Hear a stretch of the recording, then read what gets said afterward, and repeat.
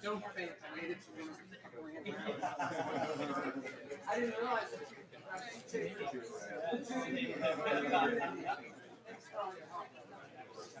you're going well. What do you think? I think it's going. And you said just some figures that we put together to explain samples so that we can get. Scott sent you a slide for me. Oh, yes, yeah. I already had it. Okay.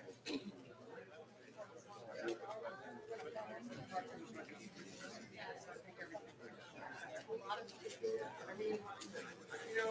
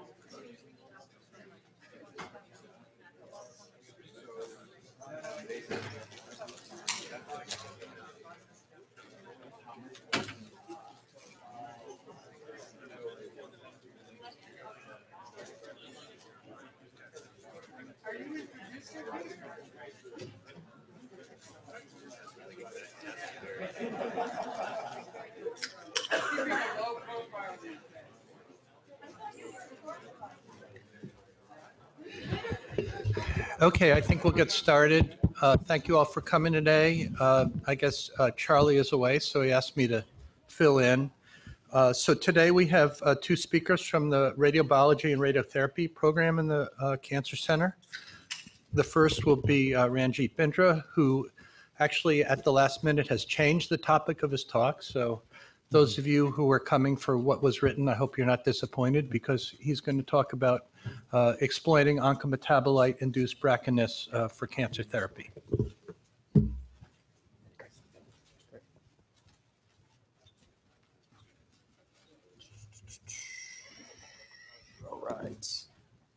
All right, great. Well, thanks a lot for having me today, and I apologize about the last minute talk change. Just have a lot of exciting things on the clinical trial front, and with Pat and colleagues, wanted to kind of share where we are with our clinical trials. They're kind of set to take off on the runway. So here are my disclosures. I won't be talking about anything related to Cybrexa today. But moving along, I want to give you sort of an overview of what we'll talk about, and just sort of a note that we're really just going to give translational clinical highlights today. There's going to be a lot more information presented at our radiobiology seminar, which will be October 8th. Okay. So first, we'll start with a review and update on the oncometabolite-induced BRCA discovery that was made here at Yale. A lot of you already know this story, and because of time, we'll just zip through that in a few minutes. And then sort of with a rock and roll analogy, we're going to talk about how we're sort of bringing this from the lab into the clinic. We'll start sort of with the sound check, which is the OLAPCO trial, which will tell you about how we treated IDH mutant patients with PARP inhibitors. Move on to the first set, which will be talking about our early clinical trials network trial that's about to launch. And then the second set, which is our ABTC trial. And if I don't get cut off, we'll do an encore. We'll talk about our PNOC trial, and we'll just talk about what our future plans are. So let's get started. So just a very brief overview of IDH mutant tumors. So as many of you know, this story broke in 2008. This was a tour de force sequencing effort. Bert Vogelstein and Ken Kinsler were doing the study, whole exome sequencing, and remarkably, they found about 5% of GBMs that there were these very, very peculiar hotspot heterozygous mutations in IDH1 and IDH2. These are involved in the citric acid cycle. They all cluster around R132 and R172, shown here for IDH2. And subsequently, as they looked deeper, other investigators also realized that multiple tumors, subsets of those tumors, all have IDH1 and IDH2 mutations. And of note for the talk today, about 70% of all grade 2 to 3 gliomas have these mutations. So these are heterozygous, as I said before, missense mutations. There was no loss of heterozygosity. So at the moment, it seemed like when this paper came out, that was sort of a slam dunk. This is an activating oncogene. All right, turns out not so simple. Okay, and to understand why it's not so simple, we need to understand the function of these mutant proteins. So as all of you remember from medical school, graduate school, college, the citric acid cycle shown here. So the normal function of isocitrate dehydrogenase is to convert isocitrate to alpha-ketoglutarate. As I mentioned earlier, these are neomorphic mutations as discovered by Agios and Craig Thompson and folks in 2009 that actually take the normal product of wild-type IDH1 and convert it into something that's completely different. This is termed R2-hydroxyglutarate. This leads to 2 to 3 millimolar excess of this unknown metabolite to the cell with a relative depletion of alpha-ketoglutarate levels. These molecules have been termed oncometabolites, and to understand why it's onco, not just metabolite, we need to delve a little bit deeper, okay? So here's that pictorial that I showed you earlier. So there's a family of proteins called alpha-ketoglutarate-dependent dioxygenase proteins, and these are present and have multiple functions in the cell, and they all require alpha-ketoglutarate for function. Shown here, as I mentioned earlier, you have a relative depletion, so you inhibit the function of the protein. But not only that, the 2-HG actually competitively binds and blocks the function of these proteins, and they have inactivation of about 73 alpha-ketoglutarate-dependent dioxygenases in the cell. Okay, so what do these proteins do? So again, without too much detail, they're all over the place, and we still don't even know how some of these proteins function. It's a very fascinating phenotype. But just to give you a sense, there's changes in histone methylation, cytosine methylation, hypoxia regulation, many other pathway TBDs. The pathway I'll tell you about today is the pathway that we discovered in collaboration with Laser Lab and several other people here, that these mutations lead to a BRCA phenotype. Okay, but the take-home message for this slide is that these oncometabolites block a diverse family of alpha-ketoglutarate-dependent dioxygenases, and it's probably leading to activating inhibitory functions. Okay, so it's not so simple to call this just an oncogenic driver mutation. So these are neomorphic mutations. How do we categorize them? So if we just call an oncogene, it's easy, right? We just sort of check off the box. We give them sort of an EGFR-like kinase inhibitor, or in this case, we inhibit the mutant neomorphic function of the protein. Okay, and that's very important because this is where the entire IDH field is currently.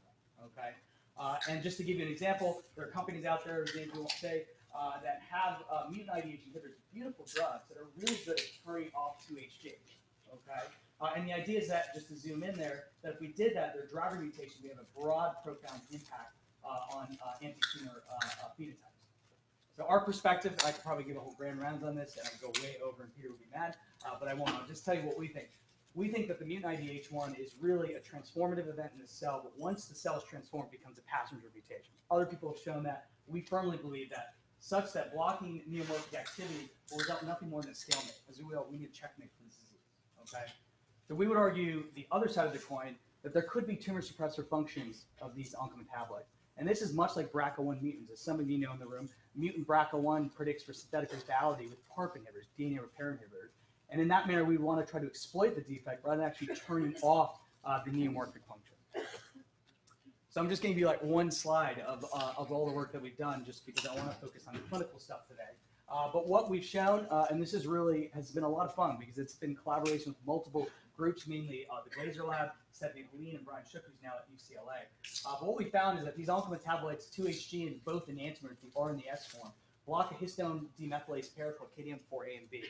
That leads to suppression molecules recombination, and that leads to what we call BRCA-ness phenotype. So PARP inhibitor sensitivity as the main readout and most therapeutically relevant here. We published this about a year and a half ago in Science Translational Medicine, and as many of you know, we recently published that other oncometabolites within the citric acid cycle and cancers that overproduce these metabolites also have a similar BRCA-ness phenotype, and this was just out a few months ago. And the name of these two papers were driven by a single obsessed graduate student, Parker, who may be in the audience. Has really been a pleasure to work with him from the Glaser Lab. Obviously, there are many other players that were involved, but he was really the main person driving this project. And then finally, about 3 other groups shortly after and then over the last year have validated our findings, have shown that oncometabolite-induced PARP sensitivity is a true thing. And so that's increased the significance of our work. So where are we going from here? So just to sort of give you this map here, we've sort of now going in all different directions. So the Glaser Lab is now working on in-depth mechanism of action studies to understand exactly the KDM4A interaction with homologous recombination, because again, that is completely brand new. We're actually looking at other synthetic lethal interactions using the same platforms that we use in this paper. And unfortunately, I was going to talk about that today, but if you really want to hear it, you can come to Nate Fons, one of our first graduate students, who will be defending his thesis on this subject. So it's a very, very cool story. In parallel, we've been working in the translational front, looking at combination therapy strategies, combinations with other DNA repair inhibitors and DNA damaging agents, and trying to understand how we can maximize this potential interaction, and this is really multiple people. But what I'm going to tell you about today in the next 10-15 minutes is really how we're trying to bring this from the lab into the clinic, okay? And the one theme here is that it takes a village, right? This is not easy. So these are the sort of concepts that we think about. And again, we're going to touch on these at the radiobiology seminar. We have a full hour. But these are 4 points that I think anyone that's thinking about moving their stuff from the lab to the clinic, obviously with beyond helping, should think about. So the first question is obviously, will the company play ball? You have the best idea with a drug. Company's not going to call you back. Trial's not getting off the ground, right? For our specific scenario, for glioma trials, we need to understand whether our PARP inhibitors are CNS permeable. That's very, very important, okay? And then on point 3, are we confident that the drug in the class that we're going to run in that trial is actually act against the disease? Okay, and we'll actually touch on that in that seminar next month. And then finally, even if you have the best study in the world with the best idea, if you have a biomarker that's quite rare, how are you going to accrue that study in a reasonable period of time? Okay, really, because of time, we'll just focus on point 2 because this is probably the most instructive for riding along into the clinic. So I'm going to start first, okay, with a story from a year and a half ago, Valentine's Day 2017. I'm sure you all remember this grand rounds, right? And I presented this case. This was Brian, was BD, oh my goodness, and patient 17. This patient was on our phase 01 mivefridol trial. This was a radiosensitizer trial from a study that we ran based on a drug we developed in our laboratory. And we were testing the efficacy of mivefridol as a radiosensitizer in recurrent GBM. When I presented this about a year and a half ago, some of you may recall, or just show you here, he was an exceptional responder to stereotactic radiosurgery, 6th grade times 5 with mivefridol. And this was the patient that had 75% response 6 weeks out after therapy, okay? In our trial, that was the most remarkable response case that we've seen. Unfortunately, this patient actually had a distance out of the radiation field, recurrence more anteriorly shown there. okay? When this patient actually presented, he actually had then gone to Foundation Medicine and gotten his tumor sequenced, and he actually came out and said, well, here's our report, and is there anything here that we can act that's actionable, okay? And this is important because this is right around the time our paper had just been accepted in Science Translational Medicine. And importantly, we actually looked back and we said, that's interesting. I wonder if the IDH mutation predict for sensitivity to the radiation that we give him. Obviously, I want to think it's our radiosensitizer, but there could be some tumor genetics at play here. And that probably is indeed the case. We know that IDH mutants, maybe by the HR defect or other pathways, are radiosensitive. But again, as I mentioned, this paper had just come out, and olaparib is an FDA-approved PARP inhibitor for BRCA ovarian cancer. I'm really working closely with Joachim and Kevin. At the time, we asked whether we could get compassionate use for the drug for the patient from AstraZeneca. That's actually where we left the story. That was like the last slide. I just want to kind of give you the follow-up to what happened with that story because it's very instructive for how we think about clinical trials moving forward. So around that time, we looked and we thought, well, first of all, is olaparib going to penetrate the CNS, right? If you go in animal models, you'd be pretty bummed out because this is actually an autoradiograph with C14 labeled olaparib. Okay, and you can see there that it's getting everywhere except the brainstem and the brain. Okay, so at that point we said, well, there's no animal data supporting this, so we turned to our collaborators, namely Anthony Chalmers, PI of a study called the Operatic trial, which is actually testing olaparib in recurrent GBM, IDH wild type. And this was a great study because he had a phase 0 component built in, where he gave olaparib for several days prior to a re-resection, then looked by LCMS to see if the drug was in the tumor. So what did he find? So interestingly, he actually found that despite the animal data, at least within the enhancing portion of the tumor, you could detect near micromolar, if not maybe about half a micromolar levels of olaparib, right up actually to the tumor margin. Okay, but he wasn't able to see this drug penetrate further into the brain, which again is predicted by the animal studies, but not completely with the enhancing tumor component.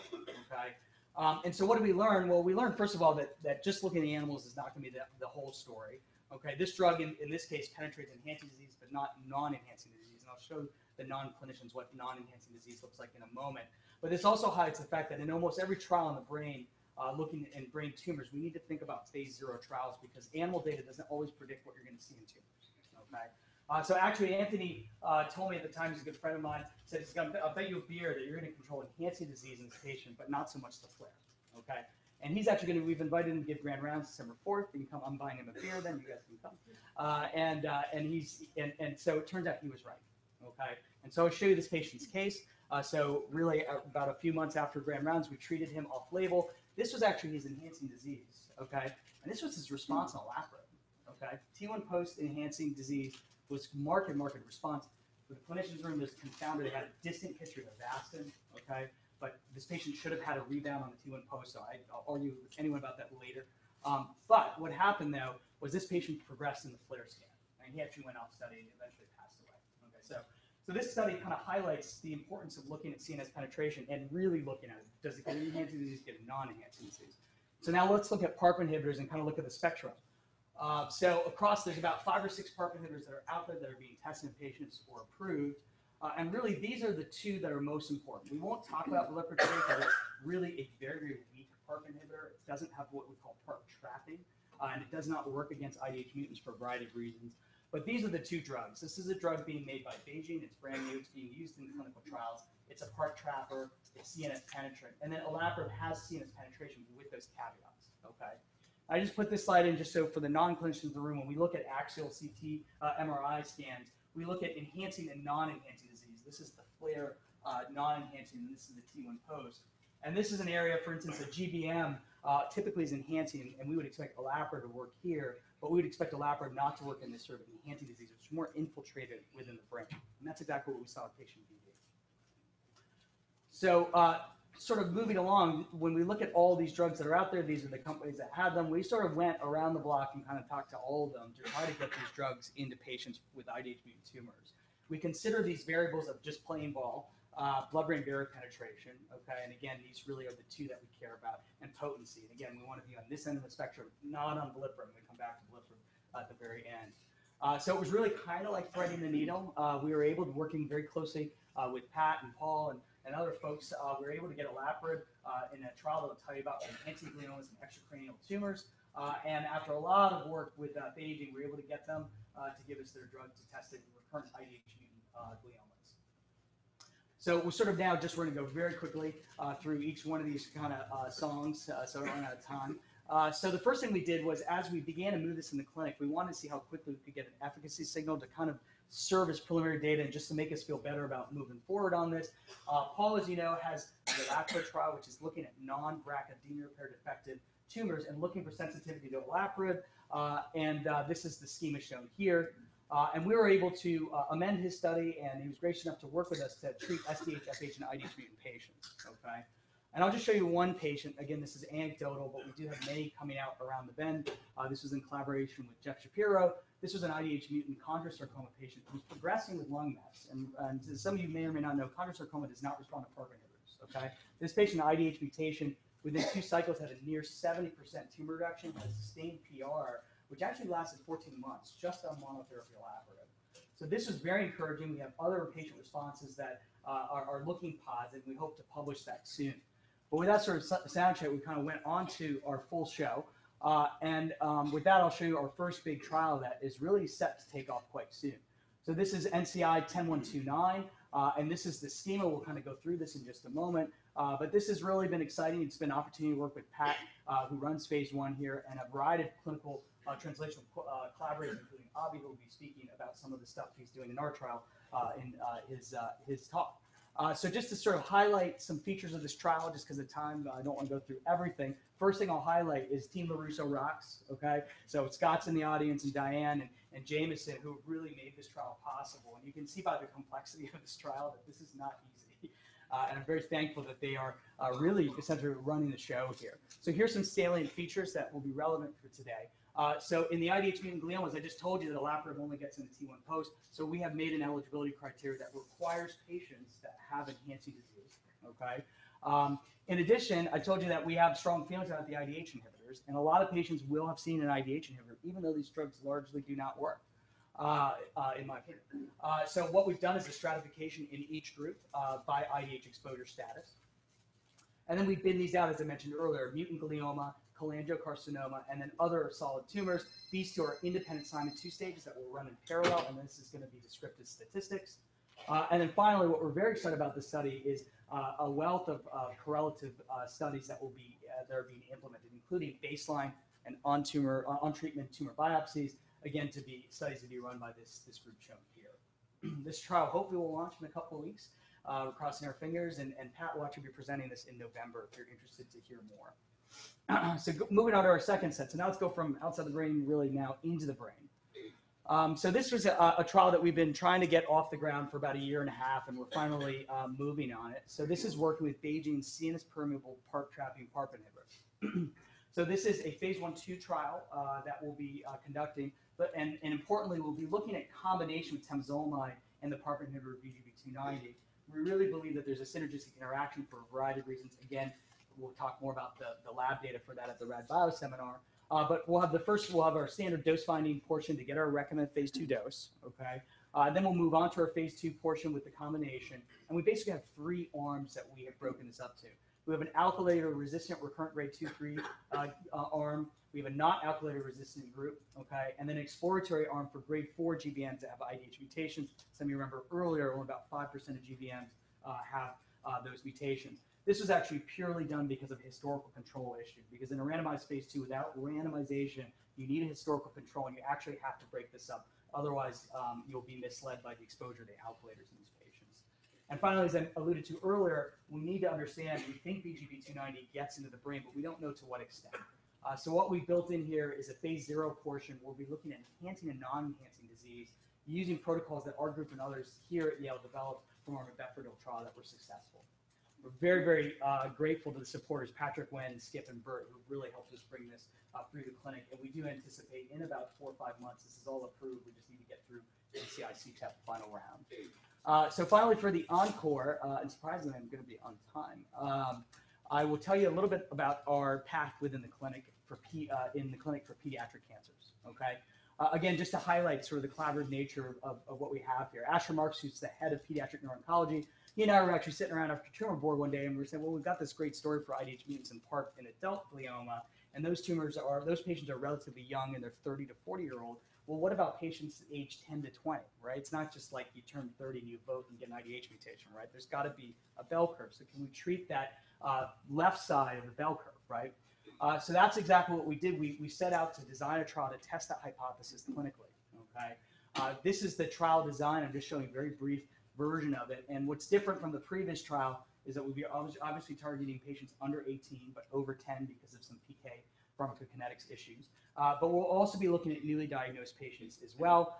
And again, doing, in this case, a standard 3+3 design expansion cohort. We'll also be doing a phase 0 in this trial as well.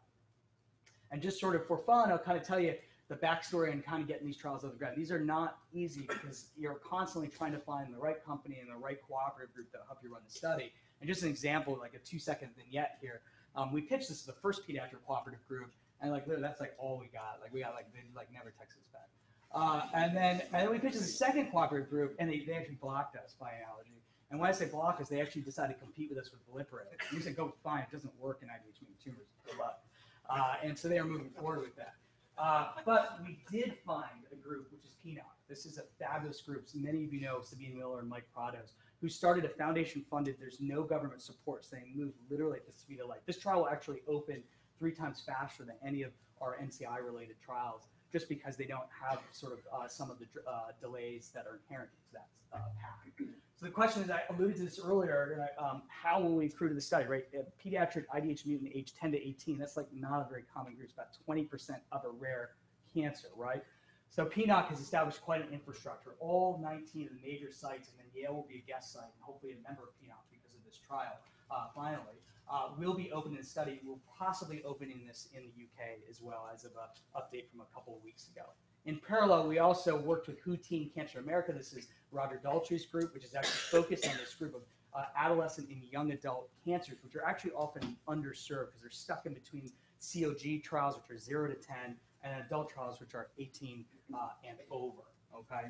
And just to sort of wrap up in the last few minutes here, I'll just tell you about the correlatives in these trials. So we're very excited about these. It's very similar hypotheses for both trials, which is we really think there's going to be molecular features within IDH mutants that are going to be sensitive. And so to this end, we'll be looking at whole exome sequencing, looking at RNA-seq. We'll be looking at methylation profiling. Some of you know IDH mutants induce a CIMP type of phenotype. And we'll be looking at oncometabolic profiling. And again, we'll be doing phase 0 components in both of those trials. We've assembled a team of collaborators to do this. We're very excited about it. And really what we've recently established within our department in therapeutic radiology is this mini core that we're just calling Brainstorm, which is going to funnel all of the correlatives from our specific cooperative group trials and distribute them to all of our collaborators. And again, you'll hear more about this in early October. We're very excited to have been funded by $1 million CureSearch grant to start this and really get the wheels turning. So with that, I'll just sort of end with, I've shown you a little flavor of kind of what we're doing, what's about to sort of take off. We have a lot more on the horizon. We do believe that combinations of radiation Temodar and BGB-290 for recurrent IDH mutant gliomas will be quite interesting. So we're working with Dinesh Mehta very closely to get that off the ground. So we're also looking on the AML front. About 20% of AMLs have IDH1 and IDH2 mutation. And we're very interested looking at Thomas Probet and Namrata in our laboratory, looking at whether we can use monotherapy and olaparib there. And eventually we'd like to add immunotherapy, which everyone has to add immunotherapy, but there's actually a reason that I can tell you about more later for IDH mutants that's very important. And so with that, I'll just sort of conclude with really one slide, that we've really come a long way in the glioma world. We've come from a time when we were looking at CT scans to MRI. We're looking at, rosettes under the H&E stain. And now we have each molecular subtypes within each glioma. And even within each subtype, and I apologize, it's small, this is IDH mutants, we have subtypes within those subtypes, okay? And we would make the argument that is a treasure trove of genetic biomarkers that we can use to exploit for tumor targeting for therapeutic gain, okay? People have asked me sort of what is the next trial, because obviously, we don't know if these trials I just showed you are going to work. We just think it's just the beginning. This is just an example of how we're starting to think. We want others to think as well. If you have a CIMP high mutant IDH glioma, we'd love to see a trial where we resect the radiation Temodar ATR inhibitor followed by adjuvant Temodar PARP inhibitor, maybe followed by immunotherapy, right? But just for folks in the room to think about, these are the types of things we're going to have to think about if we want to get these trials off the ground, had. What I've shown you hopefully today is a start. So with that, I will finish on time. I'll thank all the folks in my laboratory for their help, all of our collaborators, especially the team, Pat's group, and some of the other folks I mentioned earlier. And I'd be remiss if I didn't mention all the folks that have funded our research. It wouldn't be possible without any of those folks as well. So with that, in the last 2 minutes, I'll take questions.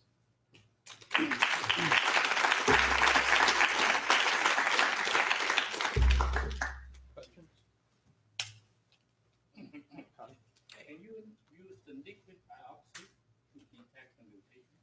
Yes, so that's exactly what Abhi Patel, to your right. Yeah, he will be doing that. In the CNS, it's not clear if we can detect it, although someone was telling me that Johan de Bono said that they could do it in the peripheral blood, but it sounds sketchy. But yeah, so we will be doing that, actually. CNS, you're Not yet, I would yeah. think. Yeah, oh, yeah. And also, do you have any idea why